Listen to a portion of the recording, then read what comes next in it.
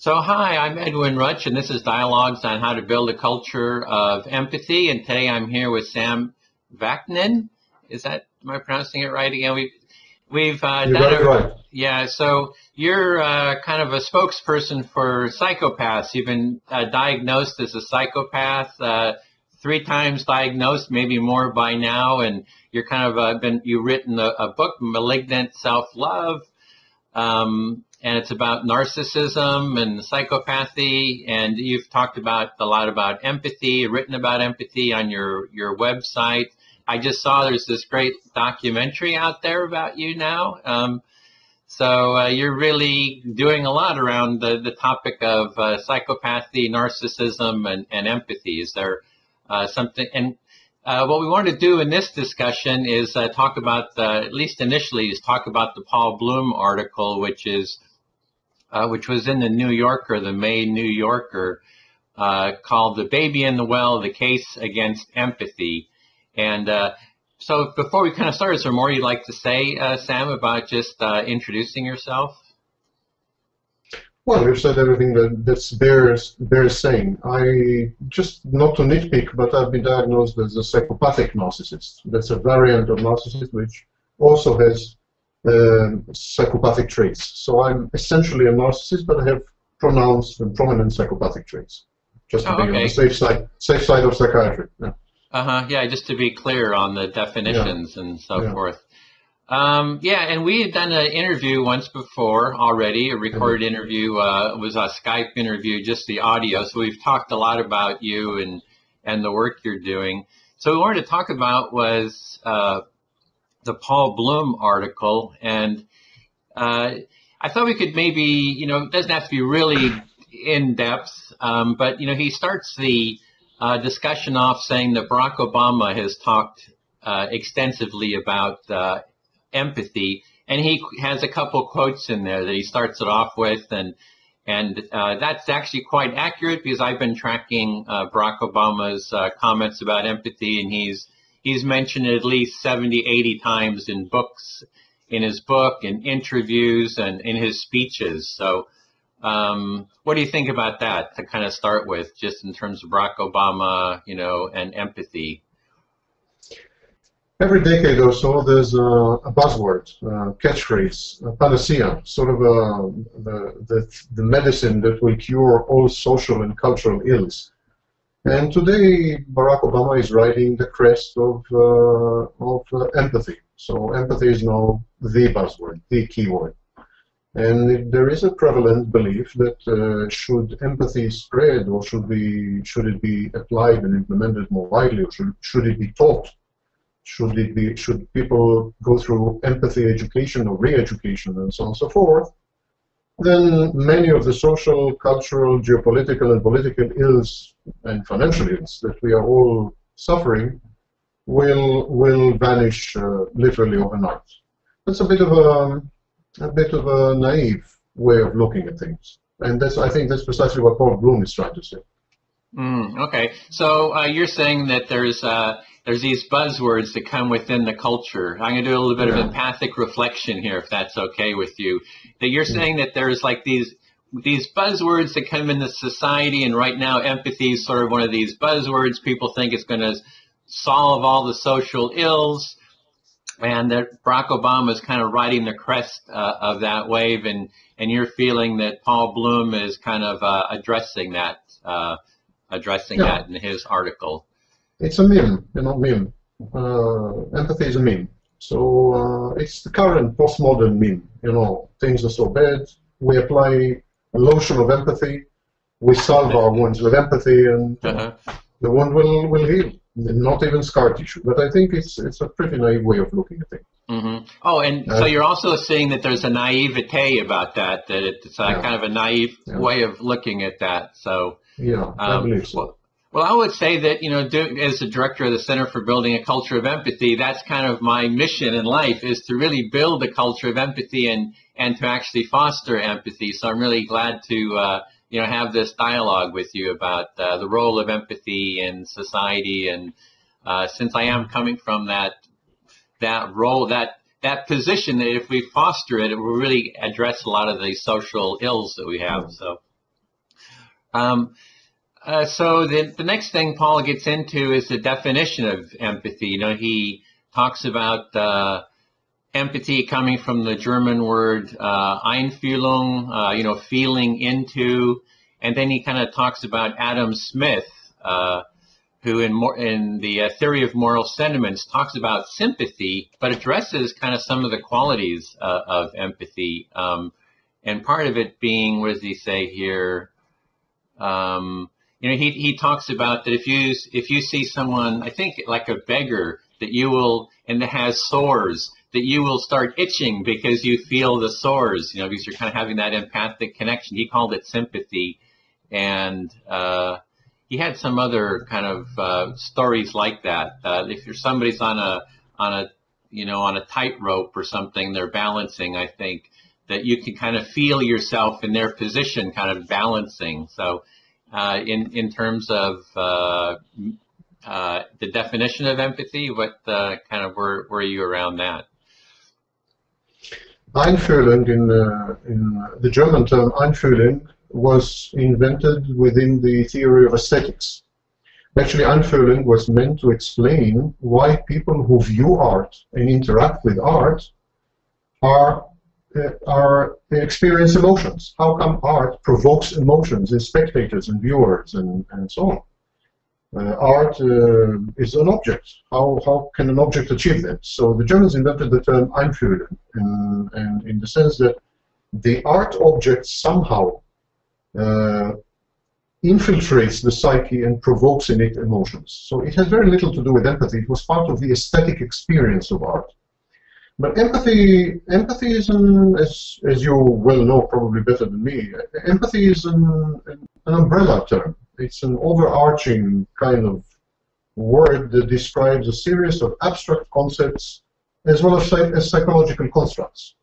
When all these are put together, we have the net outcome is what we call empathy. But empathy involves many elements, many processes. And this is precisely the reason that narcissists and psychopaths cannot empathize, because many of these elements and processes and triggers are missing with narcissists and psychopaths. Generally, there is, I believe, the main question as far as empathy goes is this. When we experience empathy, do we put ourselves in someone else's place? Do we project ourselves into the other person? And thereby everything that we emote, everything that we feel is actually our feelings, not that person's feelings. So is empathy a projection, or is empathy an introjection? We take the other person's feelings and so on and so forth, we sort of import them tax-free, and we experience them. I think this is the main divide, this is the main debate between the major schools of psychology which deal with empathy. Some of them say that actually empathy is an impossibility, that all that's happening is that we are conditioned in the process of socialization to experience certain emotions in response to certain stimuli, certain sights, certain sounds, certain smells, certain events. And so what we do is we project. And then the other school says, no, that's not true. We learn, it's a learning process. Empathy is an acquired thing, and so we learn to identify in other people emotions and psychological processes that we then appropriate and comprehend via identification. So we introject these, and we really feel what the other guy is feeling. So there is a debate about this. But there is, I think, one fact that sort of raises very serious questions with regards to empathy, and that is the fact that infants, even as young as 6 months old, show distinct signs of empathic reactions. Their facial features change if, for instance, mother cries. They react in a completely different way if people around them are sad or if people around them are happy. So we have empathic reactions, clear and distinct and well substantiated and well researched, empathic reactions in infants. Yet, at the age of 6 months old, no infant knows what it means to be sad, and no infant knows, well, we assume that no infant really knows, what is the meaning of emotions, full-fledged adult emotions. So infants are reacting not because they know how the other person feels, but they seem to be reacting reflexively, as a kind of instinct. And that seems to indicate that empathy is indeed more of a projection than an introjection. It's not that we feel what the other person is going through, it's that we attribute to the other person processes and emotions that are happening inside us. So you're talking about the early definition of empathy, the Einfühlung, which was in art, where the idea is that you kind of project your feelings into the art, and then you're kind of, and then that definition is kind of evolved to this notion of that we kind of feel our way into the emotions of others. So there's kind of two ways. How does the empathy really work? Is it a projection, or is it a kind of a feeling into the experience of others? And for me, it's, as I understand it, it's through mirror neurons, that as I see you moving or you see my hands moving, that you have mirror neurons, you're shaking your head, that I can feel my neurons for shaking my head are firing, so that I'm feeling within myself the experience. I can see you kind of holding your hands like this, and I can kind of, my body kind of simulates your experience that you're doing. And in that way, I can get a sense of the quality of your experience, of your physical experience, which is also connected to the emotional experience. So your head is shaking kind of, at a certain rate. If it was going like this, really fast, then I would have a feeling of high intensity emotions versus kind of just a slow, kind of a ponderous kind of a shaking of your head.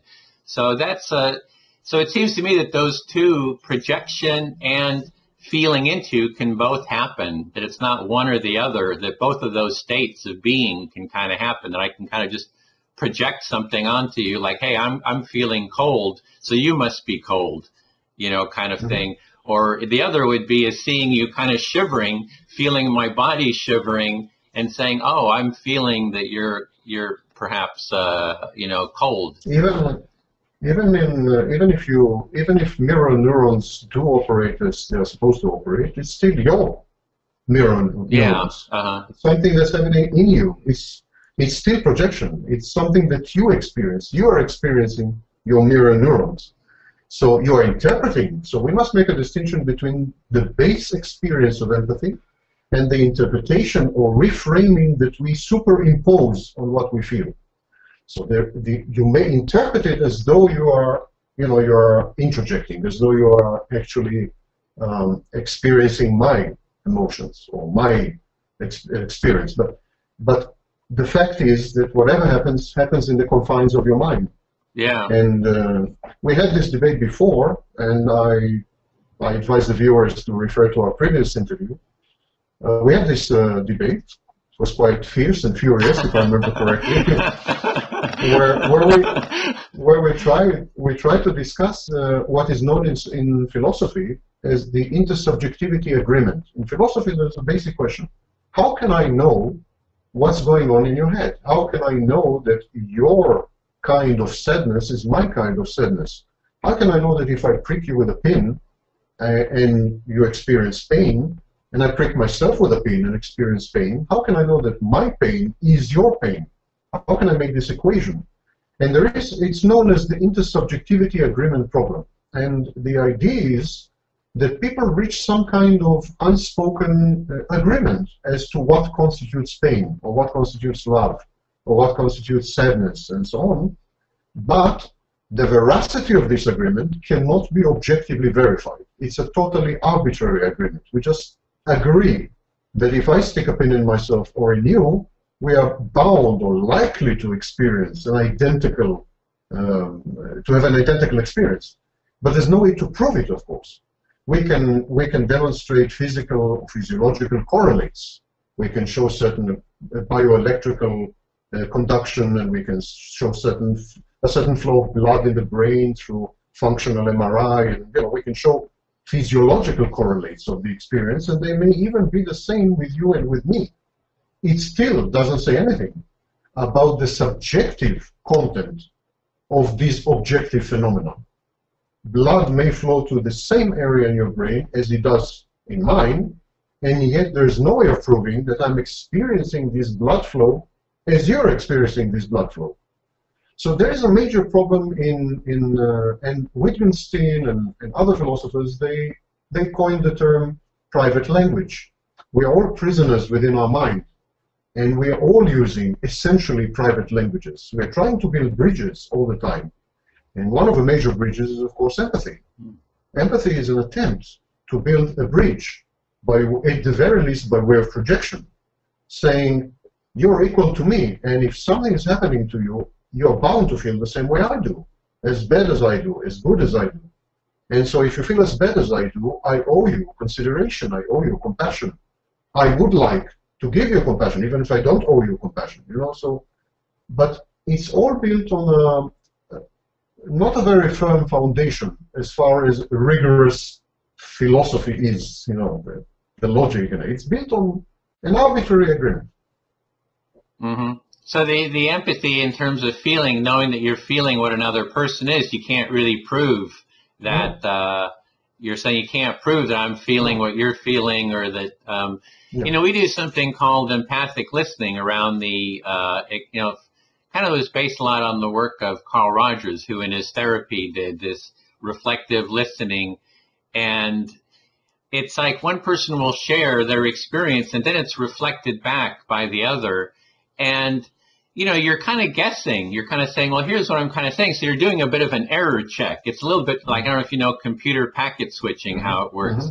You send data, and then there's some, and then there's like a, you know, you kind of check the data, a checksum, and then you're saying, you know, am I getting this right? This is what I'm getting. So you have a little bit of a checksum kind of experience with the empathic listening, and then that kind of helps the person kind of feel that they're kind of being heard, you know. But it's a lot of times you're wrong. You say, you know, you say, hey, this is what I'm hearing. Is this right? And they'll say, no, that's not what I'm saying. What I'm saying is this. So. There's a little bit, I think that what Carl Rogers did was have that, create that, works around that checksum. And there's something about that, mirroring or that reflection that helps with that intersubjective, that subjective understanding. You feel like you actually are getting closer to someone else.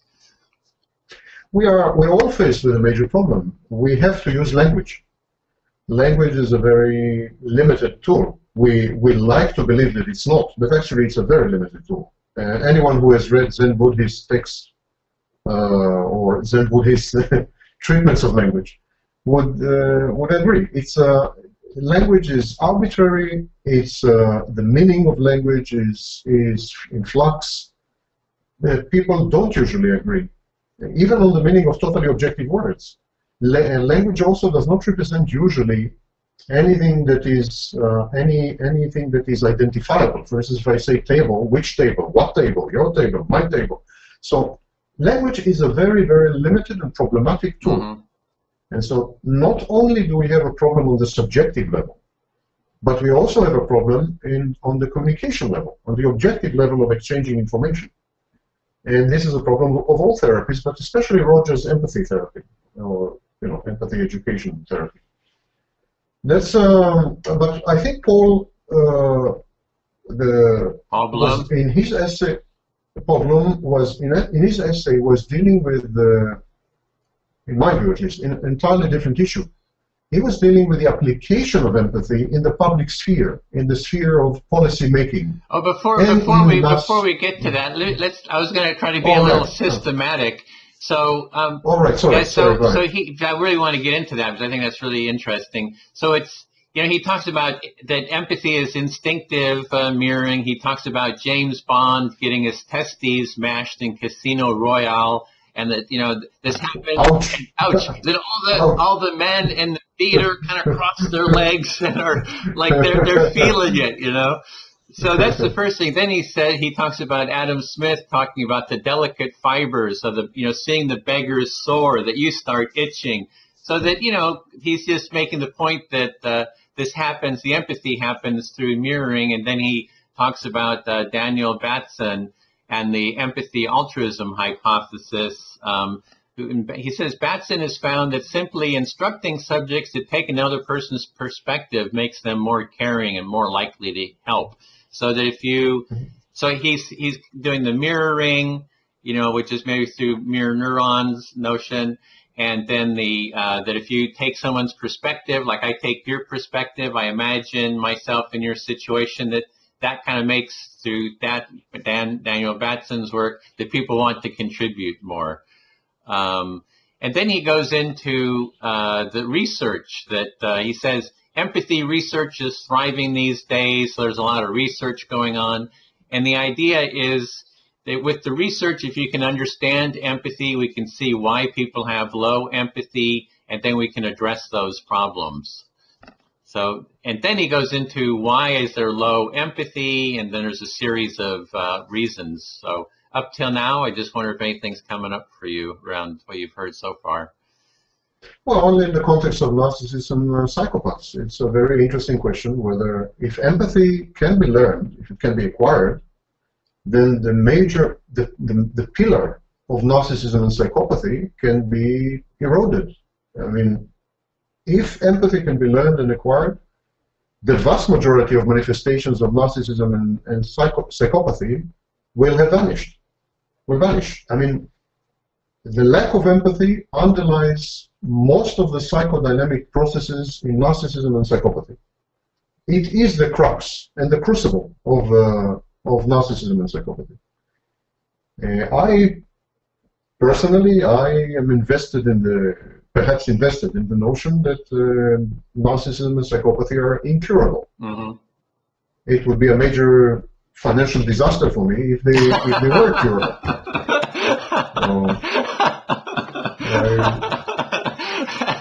I sure hope they are not curable. And I just interviewed someone recently about this article, and I mentioned you, and he says, "Oh, it's amazing! Someone can make a life, make a career out of being a psychopath and a narcissist." So he was saying that's amazing that can happen in this world. So it's exactly what you're addressing. Yeah, I made a career not only of being a psychopathic narcissist, but of studying it as well. And so talking about it. And talking and so on. A bit of a difference. But really, when time comes, I mean, you'll give me the cue. We can discuss narcissists and psychopaths and try to see why, in my view at least, they are unable to feel empathy, and why it would surprise me mightily if, in their case at the very least, empathy could be learned or acquired. Mm-hmm. So there's this whole question of, is empathy, can you, study it and learn how to raise or lower it? And you're kind of thinking that psychopaths and narcissists are kind of like maybe born that way, and it's like, it's kind of hopeless. Either born or developed. Nature, nature, nurture. And nurture, it's both. It's both, probably, yes. Well, that's what But I do think that there is a percentage of a population, whether it's 1%, as Bloom says, or whatever, there's a percentage of a population that is beyond empathy, that is not amenable to empathy, that is unable to acquire empathy. And I think this has to do with very, very complex psychological processes and constructs that underlie narcissism and psychopathy. And we will be able to discuss that later, should you wish. I mean, it's great. Because he actually goes into next, why is there low empathy? And he says, one, ideologies. That people create these political and religious ideologies, and that kind of distances them, the Christians versus the Muslims, or fascists versus fascism versus communism. So there's these ideologies that create differences. Then he goes into bad genes, that you have abusive parenting, brutal experiences, and he's tying that in with the psychopathy, which you're talking about. There's and then there's evil is empathy erosion. So he goes into the work of Simon Baron-Cohen, who talks about empathy erosion. That evil is just another way of talking about evil would be is to call it lack of empathy or empathy erosion. Then into the work of Emily Bazelon, who wrote a book about bullying, that bullying is about a lack of empathy. So he kind of starts talking about that. Actually, does bring that up, the things that are inhibiting empathy and bringing in the psychopathy, which is kind of your specialty of knowledge and experience, and narcissism too. I think a lack of empathy is an indispensable ingredient in evil. I agree, but I don't think it's the only one. I think evil implies premeditation and planning. I think evil implies pleasure in inflicting pain and hurt upon others. I think there is a panoply of other elements, ingredients, and components in evil which have very little to do with a lack of empathy, although I agree that evil is not possible without a lack of empathy. It's a necessary condition, but not a sufficient one, in my view. So there's other factors then that would lead into evil. Yeah. One would be the pleasure of inflicting pain on others. Yeah. There's these other factors. There's more of a constellation of factors, with empathy being one of them. Yeah. And of course, premeditation and planning. I mean, evil people are usually goal-oriented. The goal may be pleasure, because they're sadists. But whatever it is, all evil people are goal-oriented. I mean, Adolf Hitler was goal-oriented, whatever else you wish to say about him. Evil people are goal-oriented, so there's premeditation and planning. And some of them enjoy what they do, so they're the sadists. And some of them don't, and they are indifferent to other people. And yes, a lack of empathy is essential. And without it, there would be no evil. I agree with it fully. But to say that evil equals a lack of empathy is a reductionist view which denudes and deprives evil of components which are very important, and without which we will not be able to confront evil and confine it and constrain it. A misunderstanding of evil is dangerous. And I think these empathy-based approaches to evil, where they say, well, there's only one problem, you solve the issue of empathy, there will be no evil. I think it's not only naive, it's bloody dangerous. It deprives us of the weapons that we need to confront and confine it. So if you just simplify it, that evil is a lack of empathy, that's too simplistic, that you need to go into more deeply to understand maybe the motivations for seeking pleasure, and the use of with goals, how goal, and so really it's important to understand the whole constellation of experiences around evil, and not just simplify it to one term like empathy. Yeah, because if you look at Nazi Germany, it would be completely wrong to say that there was no empathy there. The Germans felt empathy towards each other. It is just that they did not feel empathy towards the Poles and the Ukrainians and the Russians, and of course the Jews and the Gypsies and homosexuals and many other groups. But so there was no problem of lack of empathy there. There was, for instance, a problem of exclusion. There was a problem of a narrative. There was a problem of who is human being and who is vermin. Evil in Germany was a compounded phenomenon. It could not have been reduced only to the issue of empathy, because empathy was there. It was just misdirected. It was exclusive, not inclusive. It was, and so on. And actually, Paul Bloom himself mentions in his essay that you could get two groups to be fully empathic only in complete disagreement as to who deserves the empathy, which is very true. So, it's very simplistic to say evil is lack of empathy, and that's it. Problem solved. QED. Yeah. So you would like to see the full understanding of what evil is, and you think that that's too. For me, what you were talking about with in the Nazi Germany, there was empathy within the group, kind of an in-group empathy, and lack of empathy for other people.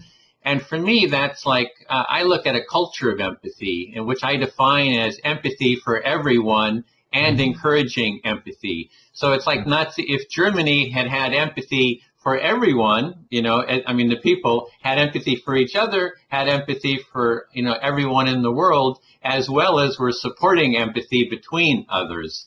And for me, that's kind of like my definition of a culture of empathy, where you kind of support that kind of that way of being. And they do. And so Paul goes into enthusiasm for creating more empathy, which is very fitting. So he's saying that there is all this, interest in fostering empathy. He mentions Jeremy Rifkin about the empathic civilization. He talks about that we need more empathy, even an empathy for the biosphere, kind of a global empathy. Then he mentions Paul Ehrlich, Humanity on a Tightrope, which he also advocates for, more empathy to emotionally join a global family. And so he's just saying there's these movements out there for creating more empathy in the world, and that these are he calls them sophisticated books. Because they're scholarly, these people have a reputation and so forth. And so he does talk about this movement, which I guess I'm part of, to foster empathy out into the world. And then here I have here with your permission, sure. I have a personal experience. Okay, great. In my main capacity, actually, I'm an economic advisor to governments. That's my job. That's what I do. And so I've been advising governments in Africa and Eastern Europe and Middle East and so on and so forth. That's how I subsist, not on my narcissism. So I have witnessed the effects of misguided empathy, misguided global empathy, empathy for everyone, everywhere, not the Nazi type of empathy, which is exclusive, but your kind of empathy, which is inclusive and globalized and indiscriminate and unlimited and so on. And I've witnessed the outcomes and effects of this kind of empathy in places like Sierra Leone and Nigeria, where I've been advising to presidents and governments, and so I had first-hand experience. And so, consider, for instance, the issue of child labor. There are a zillion NGOs, well-funded, may I add, a zillion NGOs who go around and fight child labor in the name of empathy. They empathize with the children and the children's plight. And they have these heartbreaking and harrowing stories of how children crawl in mine shafts and I don't know what and so on. And these NGOs were very successful. They did succeed to reduce the level of child labor in numerous countries, in Africa, in Latin America, and in Southeast Asia, to levels which they considered to be either acceptable or, the default level. Yet this had devastating economic effects on the families of these children. These children go to work because there is no alternative. Economic, educational, environmental, there simply is no alternative. In many cases, they are the main breadwinners. In other cases, their supplementary income is very important to the family. Yet in other cases, if you don't work, they end up being male and female prostitutes, and so on. So in some of these countries, the outcomes of this misguided, indiscriminate, everyone is my brother empathy ended up being pushing thousands of youngsters to prostitution and drug abuse, ended up bankrupting hundreds of thousands of families, especially in rural areas, ended up ruining agriculture and mining in many of these places, and so on and so forth. This is one example of many that I've witnessed, which led me to believe that misguided empathy is as dangerous as a lack of empathy. So yeah, you're what I'm hearing there is that you're doing consulting to different governments and in the field of economics, and this actually ties in that you're saying that it has the empathy. There's kind of this misguided empathy, and that's actually right where we are on Paul Bloom's point. He says empathy has unfortunate features. It's parochial, meaning it's narrowly restricted in scope, outlook, provincial. It's narrow-minded, lacking tolerance, breadth, view, sympathy, that it's petty, and enumerate without a basic knowledge of mathematics and arithmetic. And that's a little bit what you're actually describing here is the scenario of that in terms of child labor, that there's these groups, they feel that they're having empathy for the children, and they want to kind of contribute to the well-being of the children. It's narcissistic. That there's and it's actually narcissistic. You're saying that these groups are narcissistic because their behavior implies omniscience. They know better. Right. They know best. Their values should prevail. Their culture should prevail. Their preferences should prevail. They empathize with the children, even if the children would completely disagree with them. You know. Yeah. So their empathy is dictated. It's a top-down empathy. It's not a grassroots empathy. So it's empathy as a narcissistic tool of cultural and social imperialism or colonialism, if you wish. Yeah. Empathy is a very dangerous tool. Then in this case, that you're saying that empathy, that what they're doing is actually like narcissistic because they have this notion of how things should be and they're imposing it on others. Yeah. They're not saying to the children or to other people in the community, you know, what are your feelings about this? How does this relate to you? They have, children shouldn't work, and then we're going to make this the law and use, force, cultural force, the police, laws to impose this view. And then that has all these ripple effects. You're saying that, children are out of work, they can't make money, they go into prostitution, the families are deprived of money, the mining industry maybe gets affected. So it's having all these negative ripple effects because it's really kind of a form of narcissism that these organizations have. Yes. I think empathy taken too far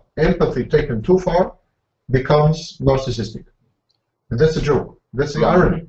If you take empathy too far, you become a narcissist because it implies a godlike power, omniscience, omnipotence, and knowing the right way. And this is the main complaint of third world countries against the United States, American exceptionalism, imposing cultural values such as democracy or child labor prohibitions or what have you. I mean, any of a number of Western values on countries where, are not ready yet or are not interested at all in these value systems and so on. So we have, I am a conspiracy theorist in this sense. I think empathy is being abused for foreign policy purposes and for money-making purposes by NGOs, corporations, and governments, especially in the Western world. I think they have discovered the secret of leveraging empathy, or what they call empathy, to make money, to impose values, and even to impose themselves on resources, resource-rich countries and regimes and so on. So when there is a human intervention, human rights intervention, like in Kosovo or in Iraq, you have to ask yourself, was it done because of empathy with the Iraqi people, who, by the way, lost a million people were killed in Iraq, out of empathy? Was it a question of empathy, or was it a question of oil? Or was it a question of Kosovo's very prized strategic position in South Europe? Why was it done? Why did they intervene? Because of an impending genocide, looming genocide? Or was it a set of interests, cloaked and disguised as empathy? And I'm very worried about it. I'm very worried that good people like you, and I have no doubt that your motives are pure, good people like you might be compromised by the powers that be. They always do that. They always do that. The internet started as a beautiful, pure creation. Look at it now. Commercialized and worse. The latest scandal with the NSA, it's all internet-based. It's all this snooping is internet-based. I mean, so they're taking the purest, most beautiful things, these powers that be, and they taint them, they contaminate them. And so I'm very afraid that empathy would become this kind of thing, this kind of weapon. So you have like an actual fear that empathy, which is kind of like a beautiful thing, kind of at its core, that it will actually be used for manipulation, and it will be used in an unempathic way. It's like it has the title of empathy on it, but it's really about Right. it's only a front for manipulation and control and Yeah. self-interest. Yeah. Which always happens. That's what I'm trying to tell you. It always happens. I mean, I just gave you the example of the internet. The internet started as a really beautiful, libertarian, wonderful idea of sharing, of communitarianism, of, you know, the internet was the purest idea ever. And look at it now. Look at the internet now. Commercialized, compromised by the likes of the NSA, huge mega corporations intruding on your privacy, spying on you, collecting data on you, forcing you into an ad-infested world. You know, internet has become a very unpleasant neighborhood, a very unpleasant place in my view. So, and it's all the work of what I call the powers that be: corporations, governments, and NGOs. These are the three main players, you know, so-called civil society. NGOs themselves are a perfect example of the abuse of empathy. The abuse of empathy, because NGOs are self-enriching, and you well know the statistics that anywhere between 50 and 80% of donations end up being spent on the stuff of the NGO itself. I mean, anywhere, depending on the NGO, but a sizable part of the donations is being spent on laptops and 4- or 5-star hotels and first-class travel and what have you. So we should be very, very careful when we try to globalize empathy or to render it a policy tool, and I think that's what Paul Bloom is trying to say. So you feel you feel a real resonance with Paul Bloom about that. This empathy can get kind of like corrupted and used and manipulated. Maybe it starts in one way, then it becomes like a tool for manipulation, self-aggrandizement. You know, getting your own computers, your own job, and then it becomes about self-interest, keeping your organization going, and all that kind of stuff. And you have a real concern about that because it's actually kind of corrupting the beauty of empathy. I mean, the true beauty of it. From ideal to ideology. That's a transition. So you have to be really careful to not turn empathy into kind of a form of narcissism in itself. Exactly. Exactly. Well, in terms of the model you're talking about, because I think Paul Bloom actually mentioned that too about aid, you know, to foreign countries. I mean, it's exact parallel to what you're talking about. And for me, like a culture of empathy would be, you know, not the NGO going in and saying that this is how it has to be, but it would be about creating an empathic dialogue between all parties involved.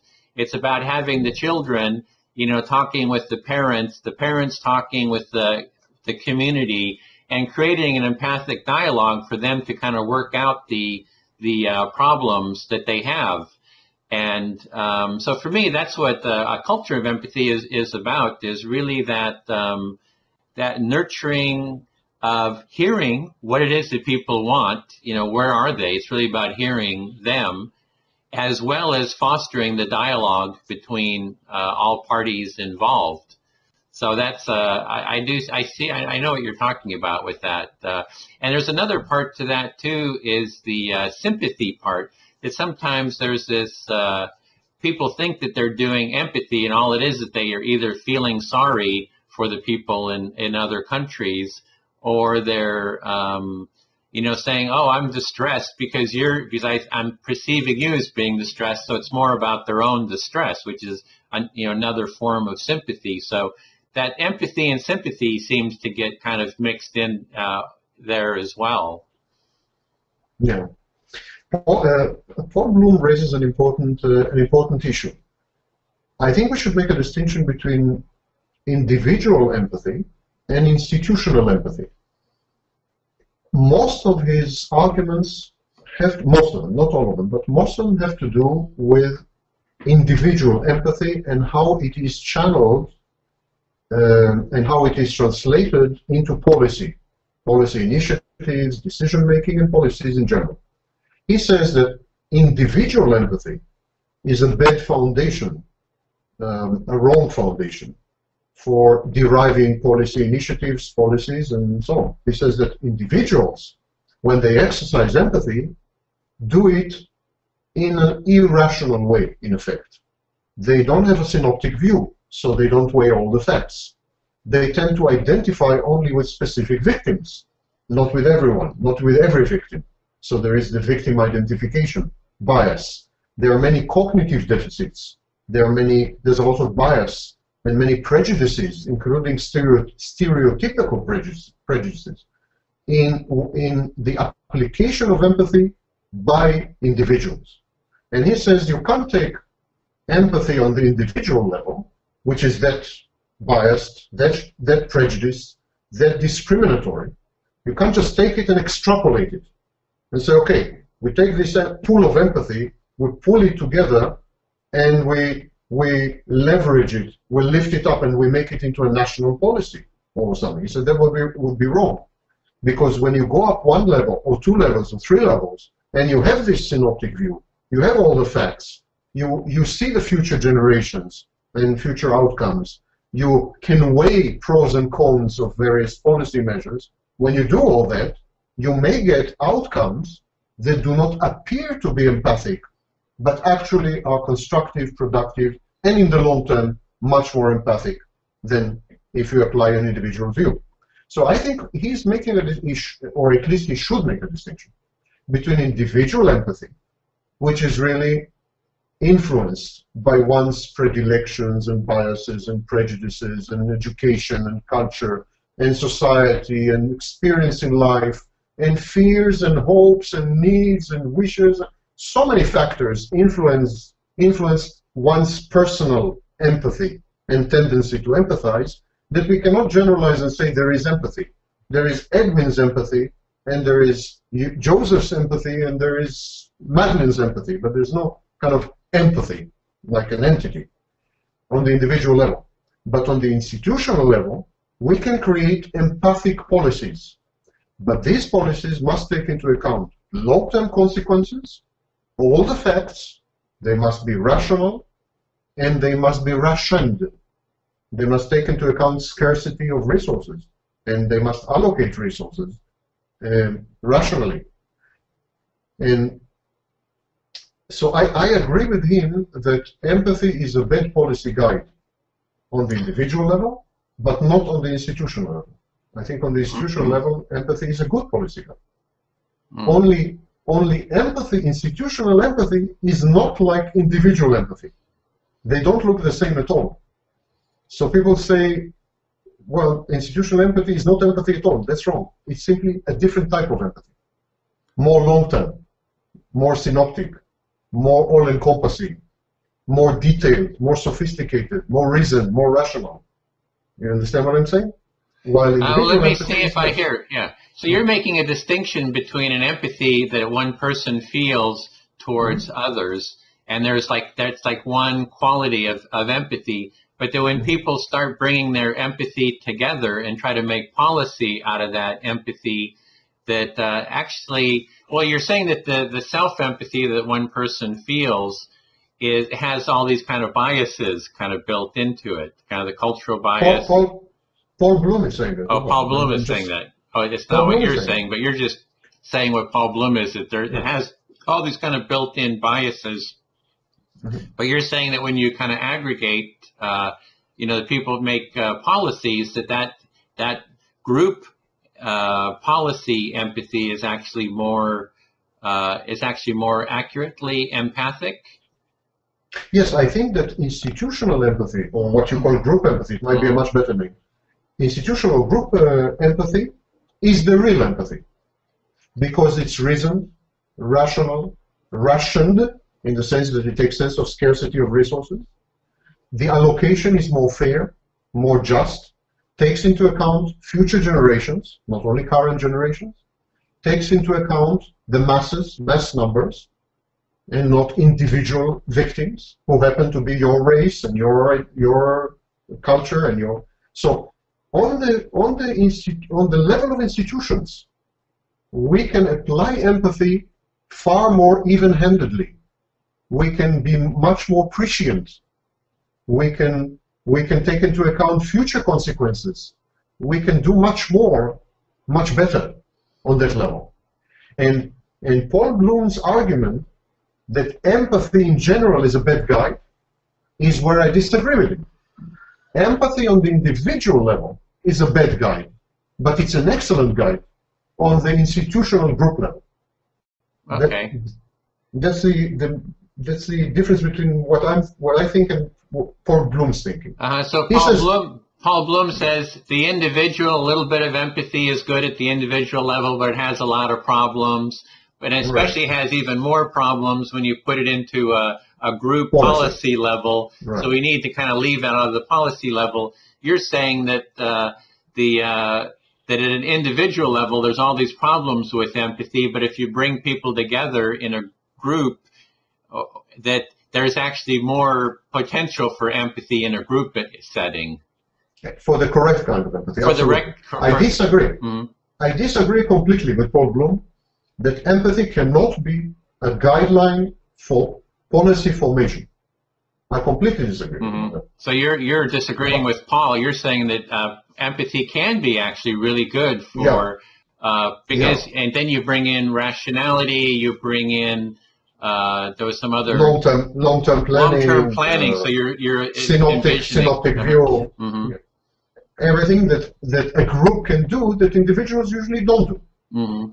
And you know, it's what we call in physics an epiphenomenon.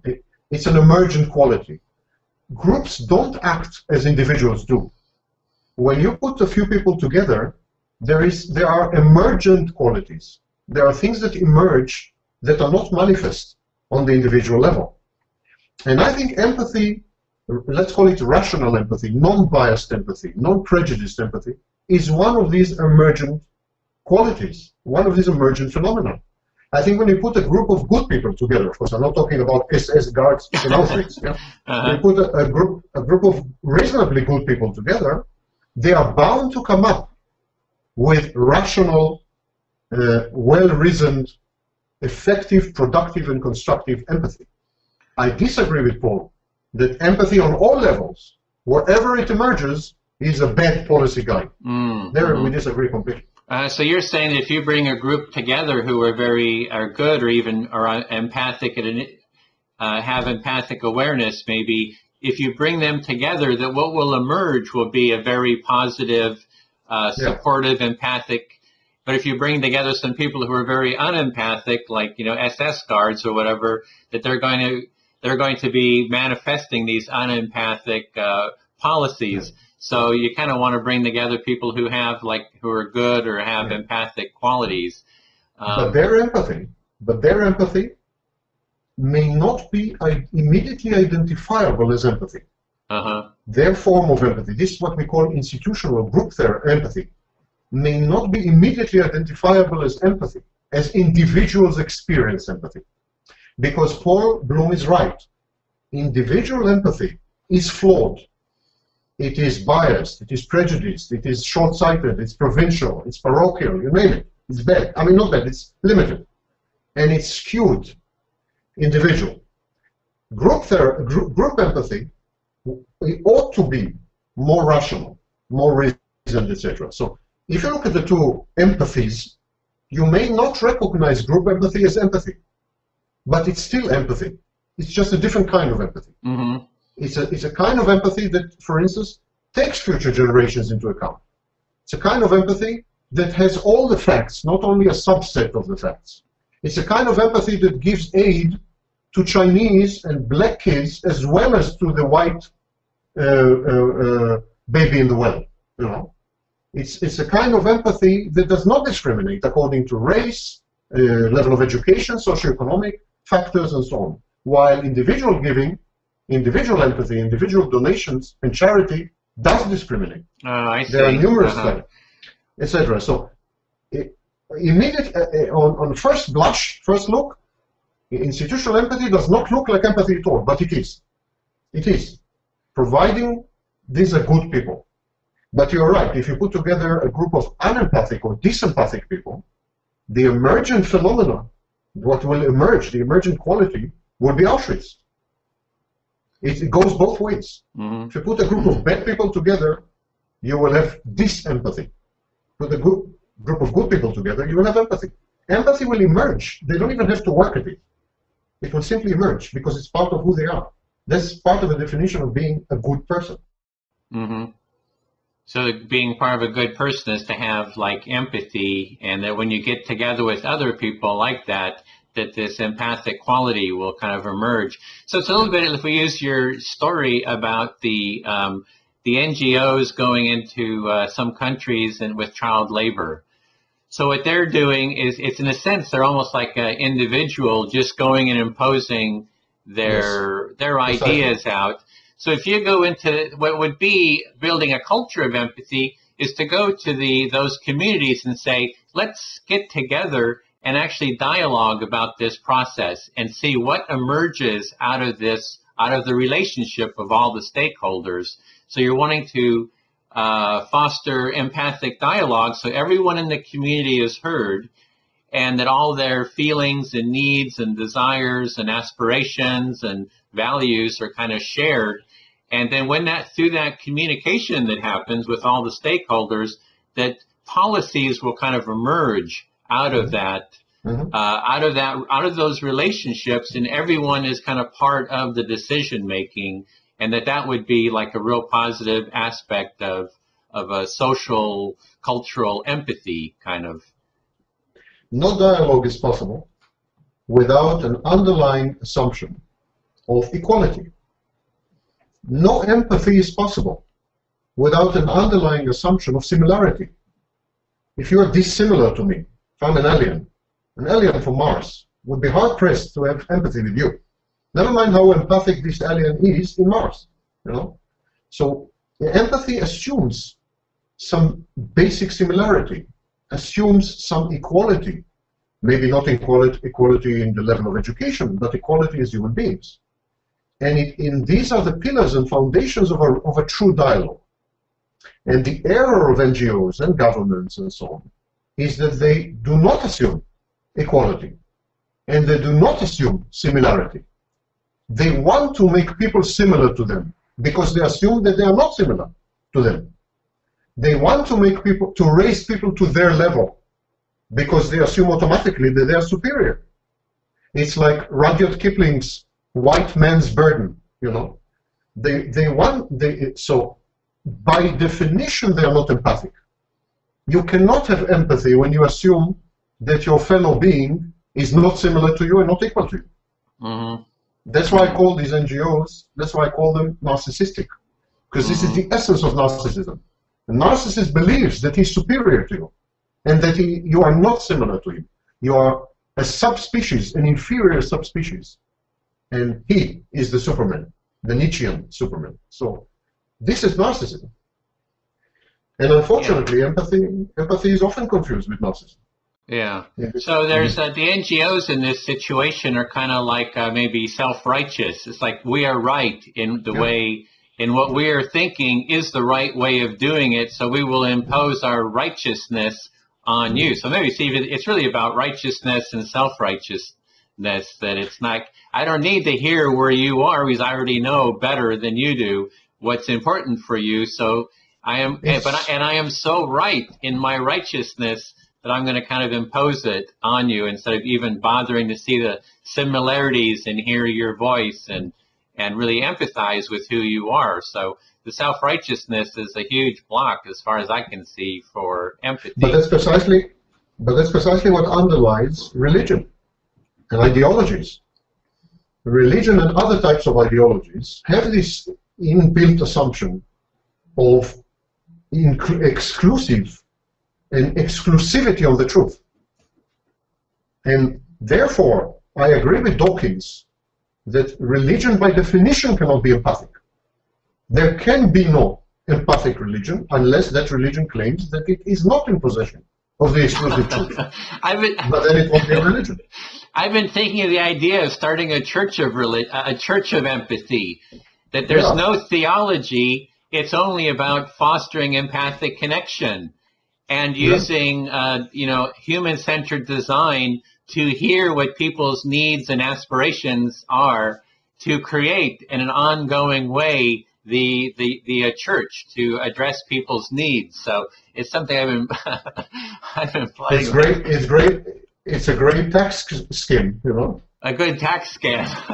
You think? You think, hey, this is a good way to tax scam. Get all tax-free money here through this. Yeah, right. So, You okay. get a few true believers, and that's it. Uh-huh. Sorry. Well, I'm good with keeping the dialogue going. I have time. I don't know how you are. I saw you kind of checking your time. I have no obligation. Okay.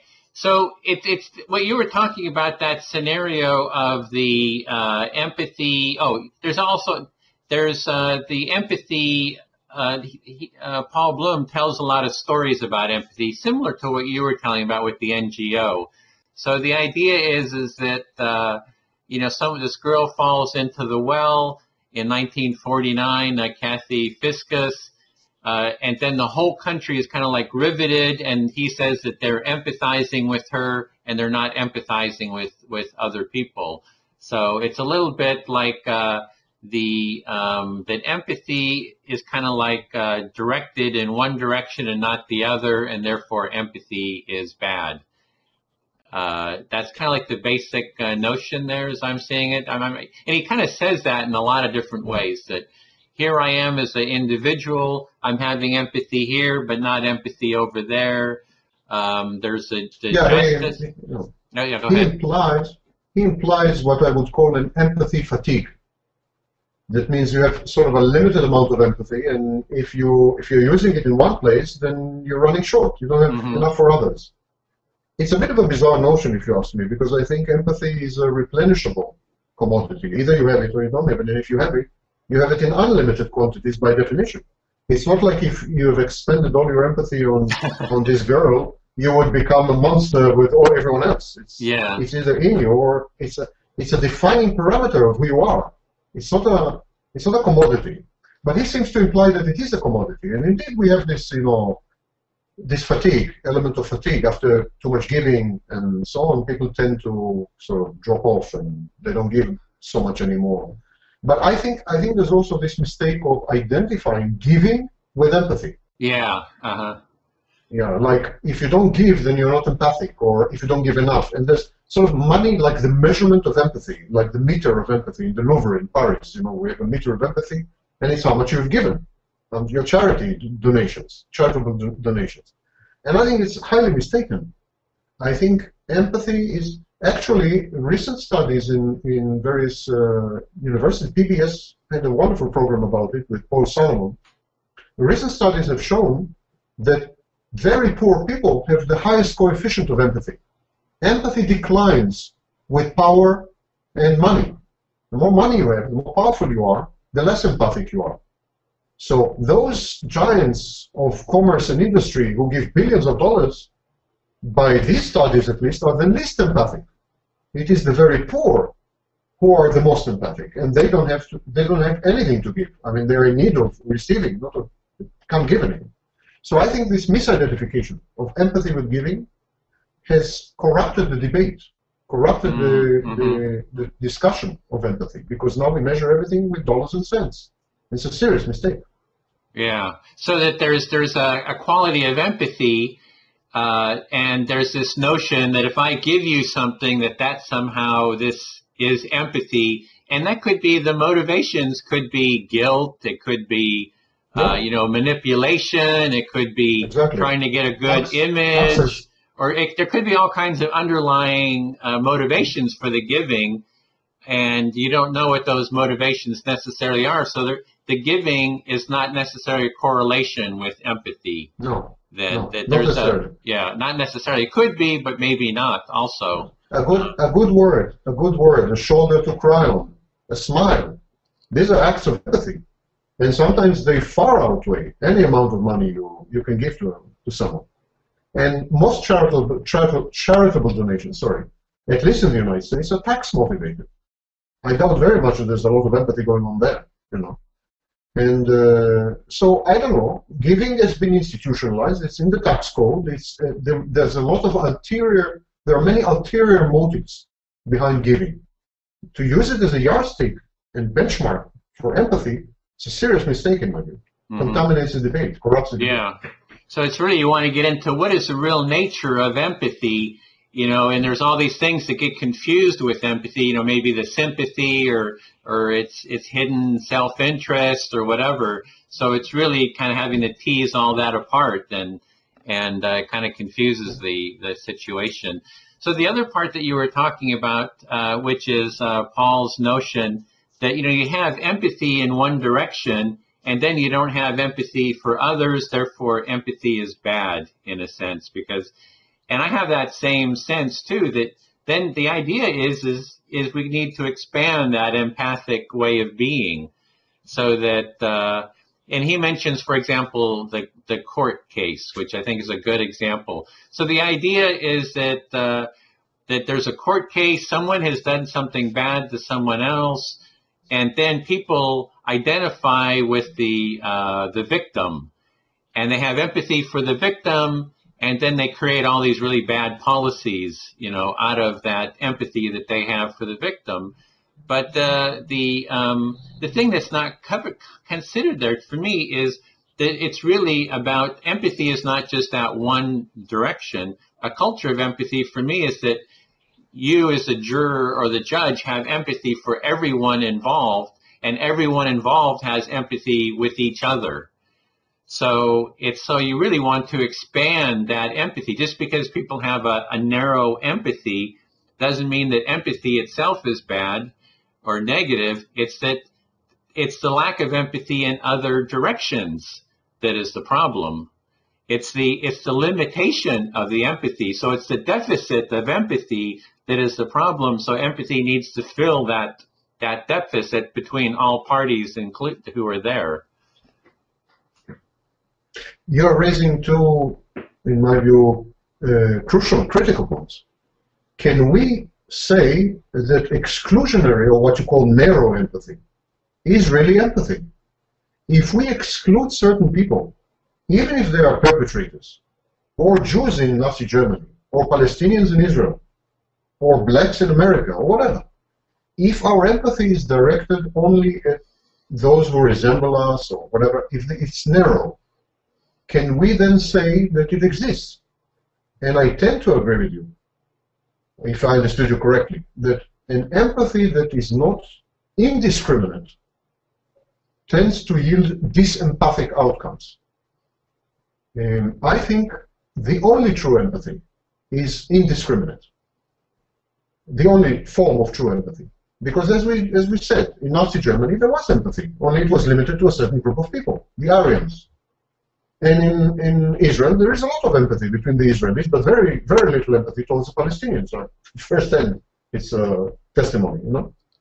So, empathy, if it is exclusionary, if it is narrow, if it is limited to one group of people who happen to resemble you or you are affiliated with, in my view, leads almost invariably to disempathic outcomes. It undermines the very notion and concept of empathy. The second thing you said is, you gave the example of the court case. The court case is another example where there are additional motives. You remember that we discussed earlier the issue of money, giving as a proxy for empathy. And we said that giving cannot be a good proxy to empathy because there are other motives. Guilt, tax evasion, you name it. Same for the court case. Same with the court case. In the court case, punishing the perpetrator severely, vindictively, may have to do with retribution, not with empathy. May have to do with sadism, prurient sadism. May have to do with voyeurism, you know, seeing someone. May have to do with vengeance. May have to do with religious convictions. Not necessarily with empathy. Now, how do we take such a case and isolate empathy in a lab and measure it? We can't do that. There's no way to do that. So all these proxies for empathy, money, judicial policy, all these proxies are wrong proxies because they are motivated by other ulterior motives which have nothing to do with empathy. They may be motivated by it.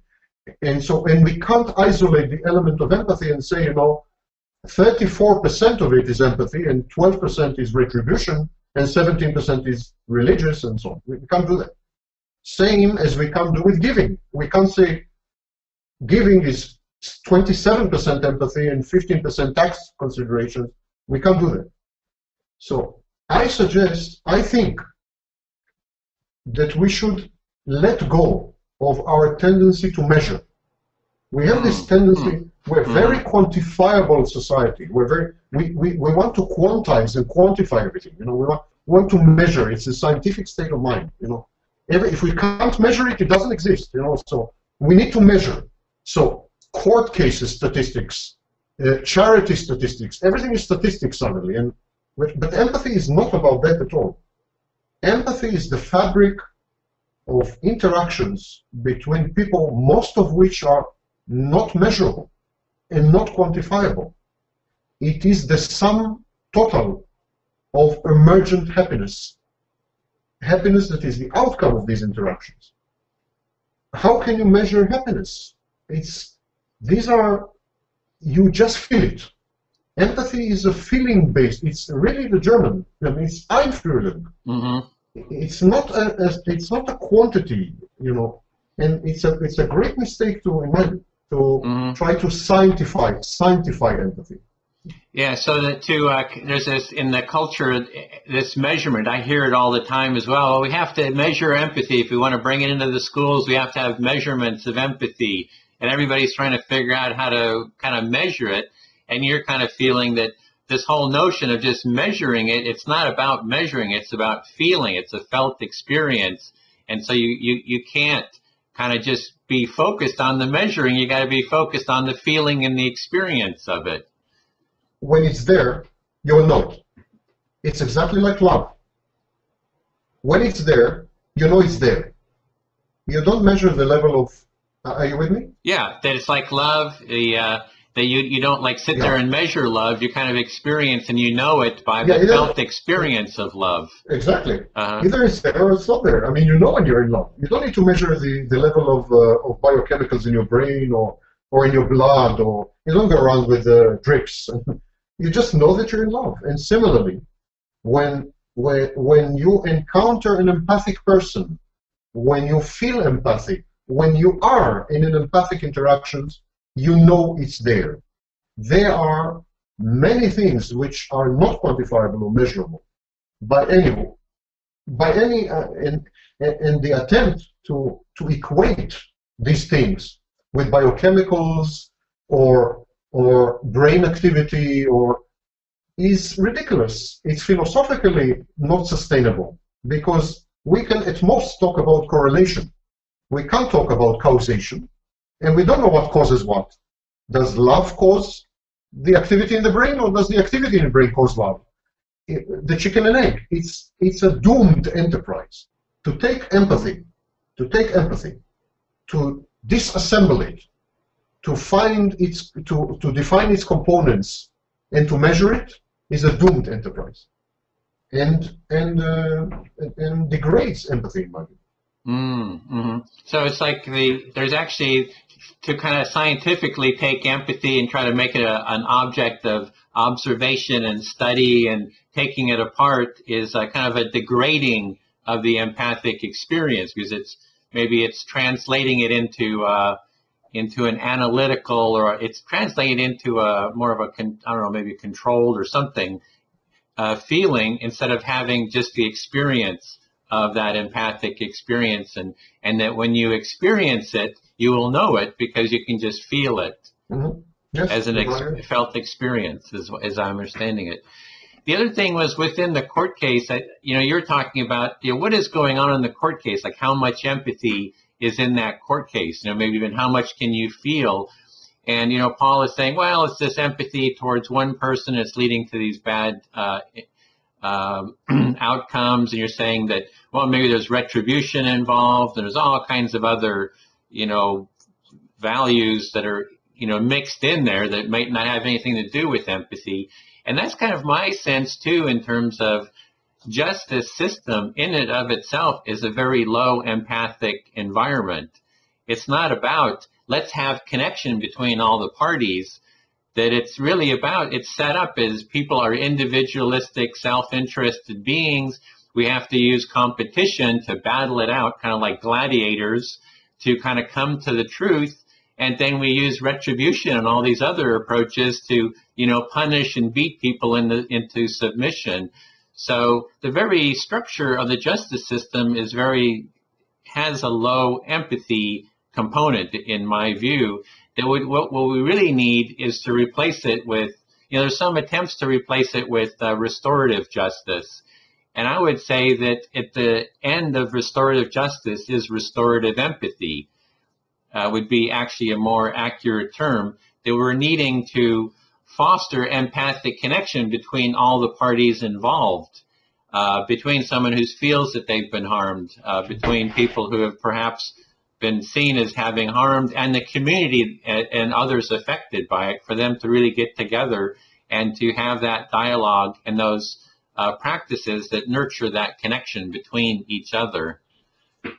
Three perfect examples illustrating what you're saying is the Truth and Reconciliation Commission in South Africa, where they could have chosen the adversarial system, where two adversaries, the defense and the prosecution, and then the perpetrator is punished, never rehabilitated, only punished. And so this is the Western way of justice.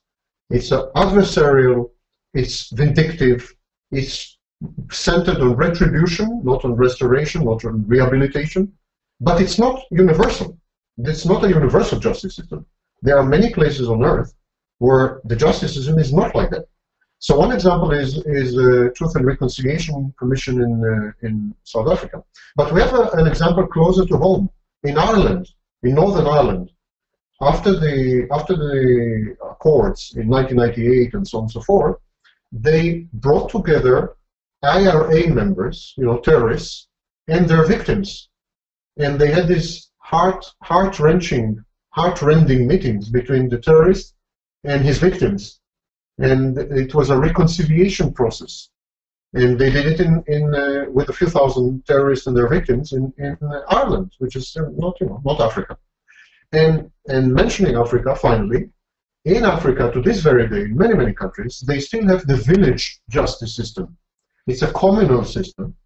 It's a consensual system where everyone participates in the process of justice, where victims and perpetrators try to understand each other's motives and motivations, even in the most heinous crimes, and where they are trying to restore the situation to what it had been. There is punishment involved, of course, but the punishment is integrative and integrated into a process of healing of the community, of the victim and of the perpetrator. And that exists in primitive, so-called primitive, village societies, village-based societies, in sub-Saharan Africa, Cameroon, Chad, all these places. We can learn from them, actually. So there are attempts at non-adversarial, non-Western justice systems, because the Western justice system has deteriorated to the point that we imprison millions, and it's not working. It's not, forget now the moral consideration, simply not working. It's not, has no deterring value, and has no restorative value, has no rehabilitative value. Recidivism is like 70%. It's not working. That's a propos empathy. Yeah, you broke up there that last couple of words, but yeah, so there's these societies, and those are societies. I mean, for tens or hundreds of thousand years, societies have been working empathically to do problem solving and have maybe developed these empathic community processes where everyone is heard. They try to restore connection if connection has been broken. And so that's a real model. I see that too, is that we really need to transform the whole justice system, because it's just not built on a empathic, it's not structurally trying to foster empathic connection between people. And so that kind of brings it to, I think we've kind of the notion that I get from Paul Bloom, it's over and over and again the same kind of notion that you have empathy directed, for one person, or one group or whatever, it leads to bad consequences, and then it's that same notion of the justice system we were just talking about. It's all kinds of variations of that same basic dynamic. And for me, it's a little bit almost like I've been thinking of trying to have an analogy or a metaphor. And for me, it was kind of like, there's someone walking in the desert. They're thirsty, their lips are chapped, their tongue is swollen. It's the Sahara.